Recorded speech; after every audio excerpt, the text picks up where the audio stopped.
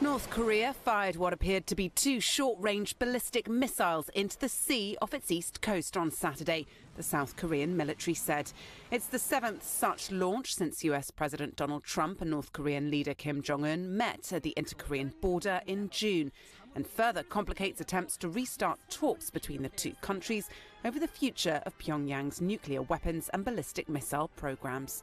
Trump, though, put a positive spin on things as he headed to the G7 summit in Biarritz on Friday night. I think that we have a very good relationship. We'll see what happens. That could always change, but we'll see what happens. Kim Jong-un has been, pretty straight with me, I think.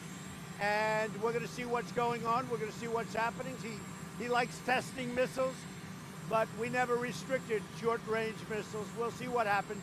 Many nations test those missiles. We tested a very big one the other day, as you probably noticed. The two leaders agreed in June to restart negotiations after an unsuccessful summit back in February. But the United States has so far failed to get the talks going again. Trump says Kim told him earlier this month that he would stop missile testing as soon as the US-South Korea military exercises ended. Those joint military drills are now over.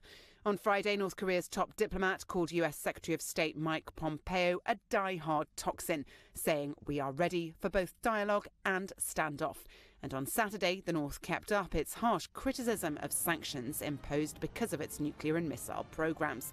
State media said the US should clearly understand that North Korea will never barter the strategic security of the country for sanctions relief.